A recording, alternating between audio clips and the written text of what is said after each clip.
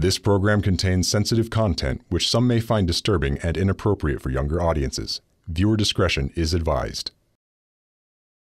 There are more than 4 million children sex-trafficked in the world today. What does that look like? What can we as Christians do about it?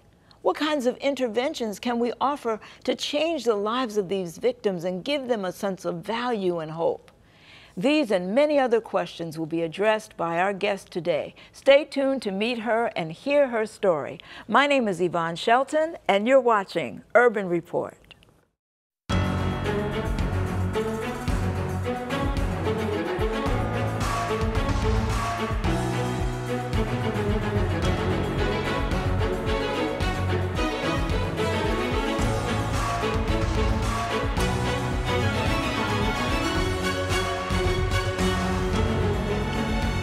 Hello and welcome to Urban Report.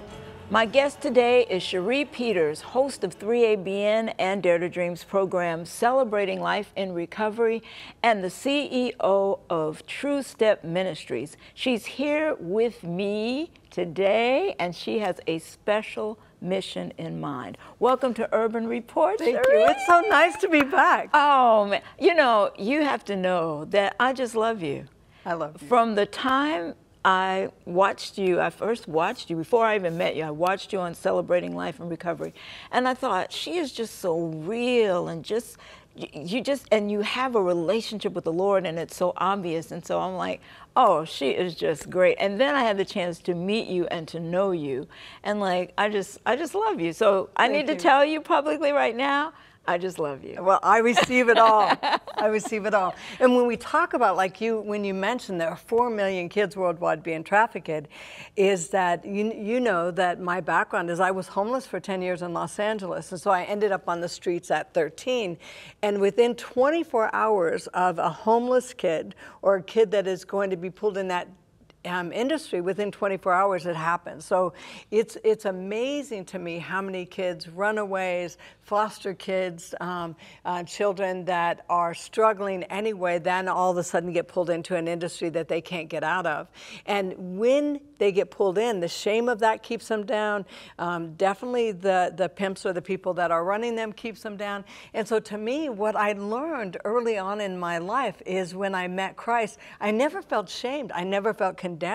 I never felt like he looked at me as one of those and everyone else as something else. I just felt loved. And so to me, that as I start to work with kids in different countries and in different areas that are being trafficked, I know that I have some good news for them. Yes, because you've been there. Mm-hmm. That is so, they would accept it so much better from you than someone like me who's not been there, I can't speak the language, so to speak, right, because I haven't had that experience.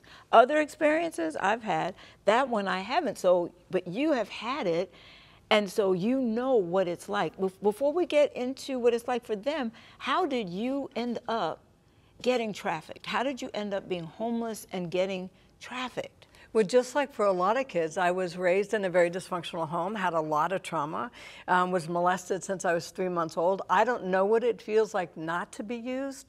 I see people with their fathers and even mothers, and I don't know what that feels like. I don't know what it feels like to be loved and to be cherished or taken care of. And so by the time I was any age at all, I had been molested by my dad for most of my life.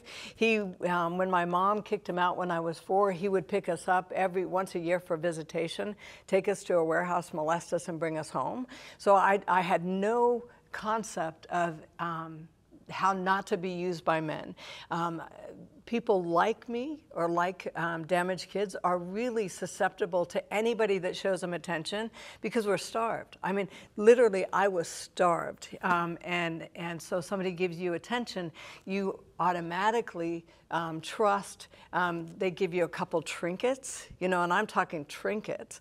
And you think that, of course, this must be my boyfriend or this must be whatever. And so you really are susceptible. And it sounds ridiculous to say it, but it's so, you're just susceptible. Yeah. And you really are screaming out as much as you can, I just want to be loved. I just want to be safe. I just want to belong.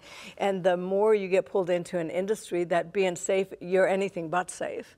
And so you learn how to play, you learn how to manipulate, you learn how to be safe. Like, I know that when somebody said, when I ended up on the streets at 13 for the next 10 years, and when someone says, you know, from day to day, what was that like? I didn't think from day to day. I thought, am I going to survive today? What is going to happen today? So I didn't think about where, you know, usually somebody would pick you up and you would have a place to stay until they were done using you, or until you were done being used. And so I moved around about every 3 months.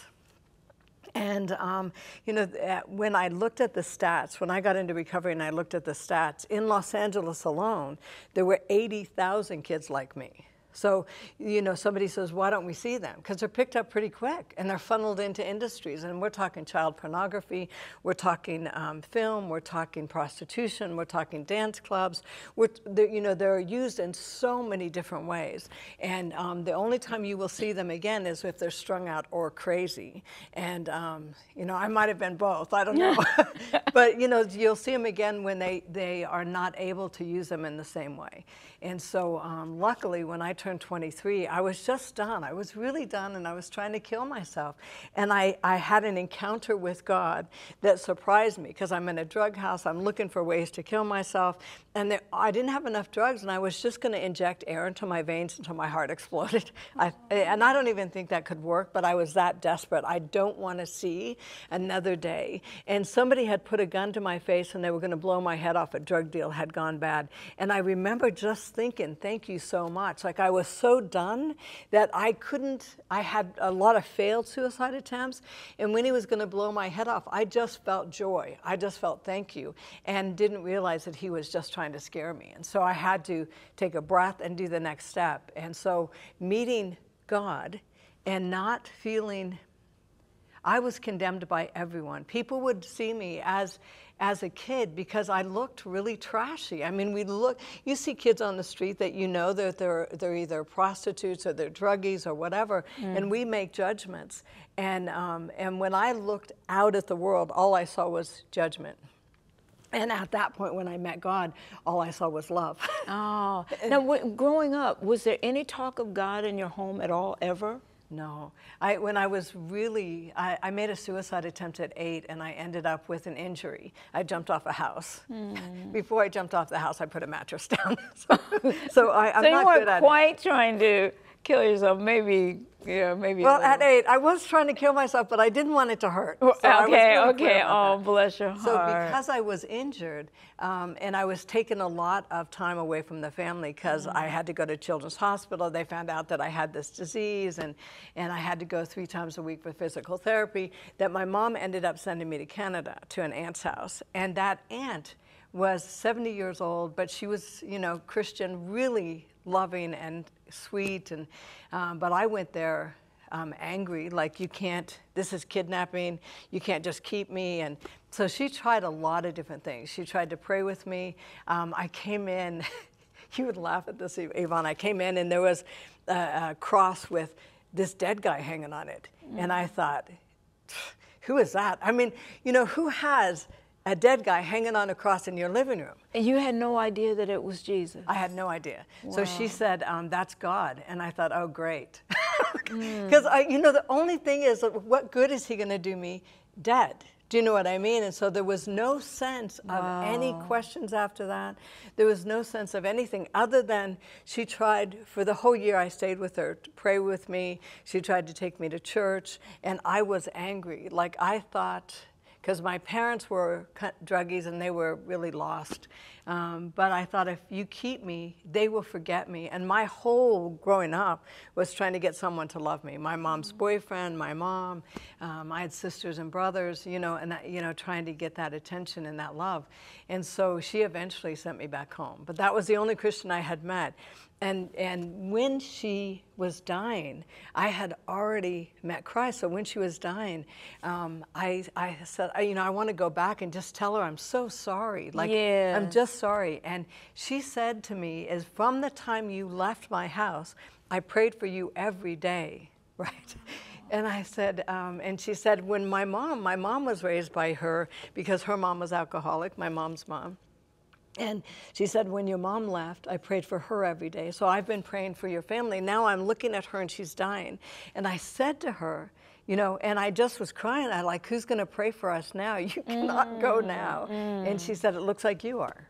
Oh, wow. So it's like this kind of baton that was passed. Yes. Is that we need to pray for each other. There's always, I believe, somebody praying for us. And if you know somebody that's not being prayed for, take up that mantle and pray for them. That's beautiful advice. Beautiful. Yeah. So you, from your experience, you decided to help children yourself who have been, and you're going all around the world finding these children. And tell us about that, about your journey with these children who are trafficked. Well, my first experience of children that were trafficked is I was asked to go to Thailand, to work in Thailand.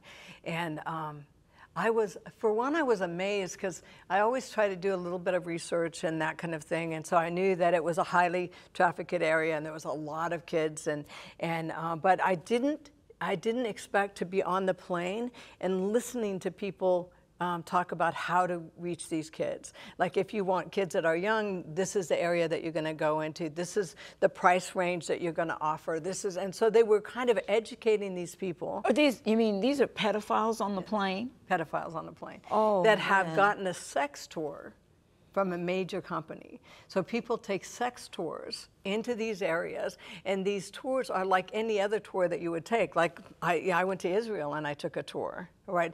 So these sex tours are from Germany, from the US, from different countries that come into these areas that have high levels of kids being trafficked. But I was so shocked that, you know, I'm listening to this dialogue on the plane. So when I get there, I start working, first of all, in the red light district right out of Bangkok, and then we start going into some smaller and smaller communities with younger and younger kids. And the youngest kid I held was 2, right?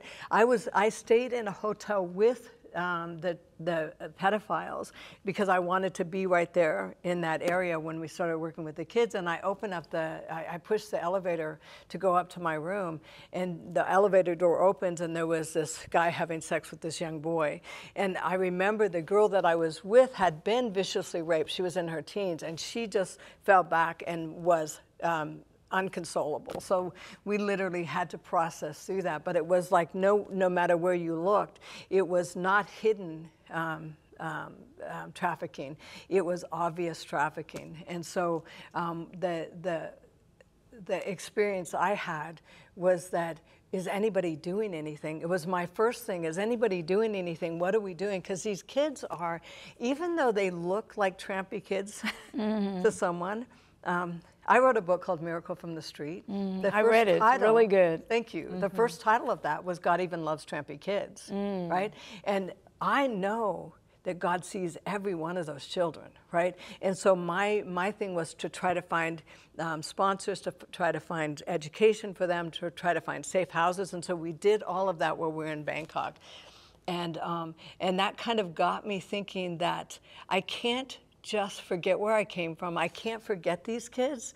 And yet, soon as I came back home, I started to get different jobs. I've written like 5 different books. I've started working at 3ABN, and I've been blessed by every single encounter we had with you guys, with our teens and with our adults. And then I got hired at the General Conference and sort of started working with them. I started teaching leaders how to speak directly to these at-risk folks on the streets. And then after a while, I thought, you know what? I'm too removed. Like, you know, I feel like when somebody calls me, for one, there's no place to put them, and another is I'm getting more and more removed. And so I started to pay attention to what's available. Like in the United States, when you talked about those 4 million worldwide, in the United States, there's 300 to 400,000 kids a year are being trafficked, and that's just the kids they know of, right? Yeah. And with these trafficked kids, there's 1,644 beds in the whole United States for these kids once they are brought into the system and put in for help, right? And none of the programs that these BADS are long enough to actually make a difference in these children's life. And so to me, I started to really think about that and started talking about that, and just recently put together a program to where we're putting 6 homes on the ground, and each home has 6 to 8 kids in. We'll do their full education, we'll catch them up academically, we'll have the therapists in there that are trauma certified to work on their trauma, and we'll literally help them to unlearn everything they know, because what we know is how to. If you've ever heard a 5-year-old talking to a John, you will know that that child knows how to communicate in a way that they should never know. Right. And so being able to unlearn that and being able to get in their own skin and be able to just be a kid, it takes a while, sometimes up to 12, 15 months. And so our programs are taking into consideration that these children, and they are victims. You know, Yes. people used to arrest them as if they were criminals. These are victims. They're victims. When they say with a child can't give you consent, you know, and they are being coerced. They are being, victimized and raped and abused. Sometimes repeatedly throughout the day, every single day. You know, every day. It's unbelievable. I cannot wrap my mind around it, because it's so brutal with children, and it's wrecking them. I mean, emotionally, psychologically, it is doing such damage. And it's like, as Christians, we have to say, how are we reaching this group? How are we bringing Jesus to this group of victimized children? Yeah, because we're not even thinking about the number of perpetrators involved. Right. Right? Right. And so literally that God wants to reach all of these folks. Yes. So I had a 9-year-old come up to me, and so I was doing an event, and it was late. The event went late, and then there was one-to-ones, and then there was all this stuff. So it was almost midnight, and I'm thinking, I got to get home and get some sleep. Not home, but back to the hotel. And someone says, there's a child that's waiting to speak with you. And I said, now, I'm like white noise, you know. And they said she's 9. And I thought, who let her stay here to speak with me, right? And so I said, okay, bring her in. And so she's a foster kid. She's going to a Christian school, an Adventist school. And she looks at me and she said, my mom's in prison for prostitution. And I said, oh, you know. And so now I'm wide awake. Right. So I'm wide awake, and she said, my mom taught me how to take care of men. So when she goes to prison, I could go to foster care or wherever and play with these men, these boys or these guys, and when she gets out, she'll come back and get me. And so she's already seduced a foster parent. She's already seduced one person from the school. And I'm looking at her like, is this a nightmare? You know, I'm hearing this kid so nonchalantly talking about how her mom taught her how her mom taught her how to do oral sex and how to do all kinds of stuff so that she can survive while she's in prison. So she's telling me all this, and finally I'm praying to God, like, God, what do I say to this kid that already is just matter-of-factly saying stuff that is the worst nightmare for some folks, right? And so she said, I'm really good at what I do, she tells me, a little 9-year-old. And I said, do you think I was good at what I did? Like when I was on the street, you heard me talk about my story, do you think I was good? And she said, yes. She smiles. And I said, do you think I'm good at what I'm doing now? And she said, yes. And I said, you can choose. You can choose, it's up to you. You can end up in prison like your mom. You could end up being used your whole life, or you can let God turn everything around. And I watched this kid get it, and I thought, oh, God, you are so good. Yes. You are so good, because a minute before, she was bragging to me. Yes. Yeah. Yes. Just a minute before, she was truly just in the flesh. But in that split second where you said, and how wise of you, praise the Lord, that the Lord put that in your spirit to do that. How wise of you to give her that choice at that point in time. Do you want to keep on like this, or do you want this other, a better life? And she got it just like that, huh? It was so ridiculously cool. And so when she gets it, so with these children that I work with, is you can't try to force them to get it on your timetable. right? The moment will come up, the situation will come up. If they're in a program, like as we're putting a program together, we have control of the program. And just like it's a Monarch Youth Centers is what we call it. And so just like a caterpillar goes into the little chrysalis of the cocoon, yeah, they totally dissolve into like a liquid. Right? So they totally, everything about them dissolves, and then they are recreated into this butterfly. Like, how does God do that? I don't know, but that's exactly what happens to these children, boys and girls, is they literally, everything they know, for mine, my molest started at 3 months old on, so everything I know about not being loved, not fitting in, whatever, God has to take all of that, and I have to relearn how to be in my own skin, and relearn what does joy mean, what does love mean, what does it mean that I am safe, and all the studies show, which is incredible, is a brain will not heal unless it feels safe. Did you know that? I did not. The good brain health is amazing to me. It's probably my one of the things I love the most, but the brain won't heal, and you can't fake it. You can't say, I'm safe, I'm safe, I'm safe, and just do an affirmation. The brain doesn't heal, and you can watch it with the equipment and the scans that we have. You can watch it start to heal, but it doesn't heal until it feels safe. So once it feels safe, things start rewiring, things start setting themselves up, you start venturing out more, all of those kind of things, but you have to provide all of those Maslow's hierarchy of needs first. They have to be safe, they have to have nutrition, they have to be able to trust their environment, all of that stuff, and all of that takes time. So when someone says, I would like to support a 2-week program, it's not even going to do any good, right? A 2-week program? It's not going to do any good. And not saying don't do it. Mm-hmm. If that's all you have is 2 weeks, do it. But we have these kids for 2 years plus. And so being able to give them vocational training, being able to give them education, catch them up. Some of these, like I was 23 and illiterate. Some of these kids don't even read. They have no academic history from the time that they were abducted or moved into this industry. And so we catch them up on all that kind of stuff. But most of all, what we do is teach them who God is and who they are in Christ. Yes. And so excited to do that. And we have some pictures of some of the homes that you have and you can explain them to us and how, you know, what a day looks like for the children. So this is, what is that? I wish we had more of a picture, but this is the back side of the youth home, and there's 8 rooms, 4 bathrooms. It's on a number of acres. It has a fully functioning vegetable greenhouse, and so the kids have their hand in the dirt and they're growing things. They're actually growing things and selling them. Have their hands in the dirt, right? Yeah, yeah. And people don't realize how healing that is. Yes. Unbelievable. Yes. And I even talked with, because we're getting the seed money to put these 6 houses on the ground. That's one of them. Our first one should be open by October.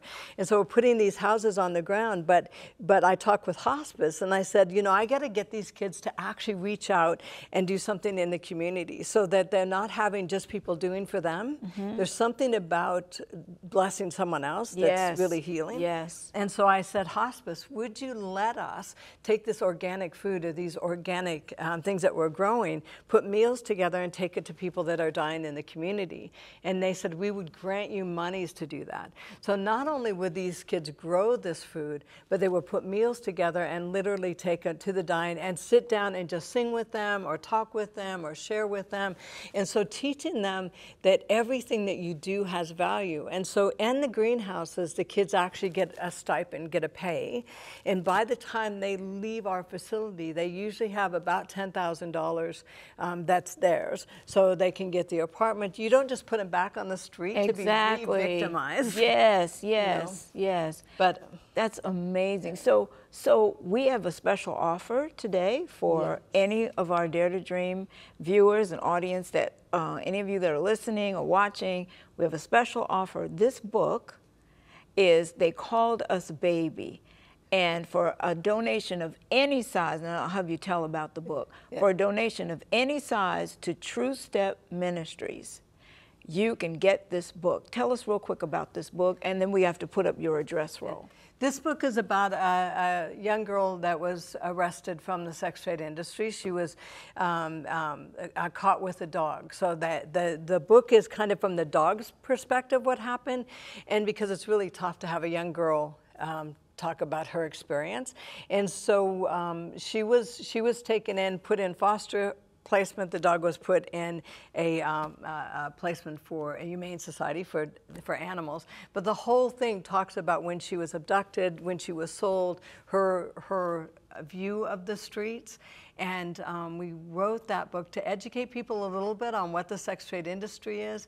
But this kid in this book, so she's in my area, both her and the dog actually are in my area. And so when you meet them, both of them are excited about being saved. They both, you know, even the dog gets better food. The girl is now in placement, and it's being able to say that these are just kids. And even in the book, they call us baby, is about the whole story of who they are and the sex trafficking that happened with them, and what happens on a day-to-day basis with this child that gets used, taken in cars or in hotels or whatever, is that she's used through the whole thing. And on the back of this, it has questions in this particular book, depending on who you're working with, whether it's a high school group that is working on how do people get trafficked, you know, and most of it is online now. You can buy and sell kids on Craigslist. I mean, it's just ridiculous. So it just talks about all of those areas that you're most vulnerable.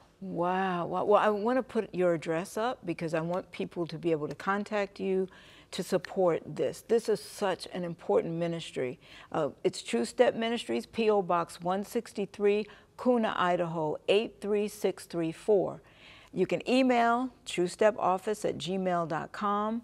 Go to the website to donate, truestepcelebratinglife.org, or call 208-562-8477. That's 208-562-8477. That's how they can reach you. Do not call 3ABN for the special offer. Our call center is not handling this, but True Step Ministries is going to give you this book. And there's a whole information kit about drugs as well. That, just tell us real quick about that, and then we'll close. So we just have a whole thing about drugs, any kind of drug that you want, interested in learning about, and how to get off of them, how to help a loved one. And so if you want any of that, that also comes with that packet. Yes. But we really need seed money right now. So any amount, any amount that you can provide for us for these kids. They are so worth it. They are so worth it. And you know, when Jesus was here, he said he came to set the captives free. And that's what we're trying to do with these programs and what you're doing.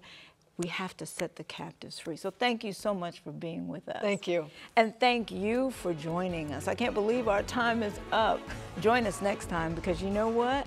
It just would absolutely not be the same without you.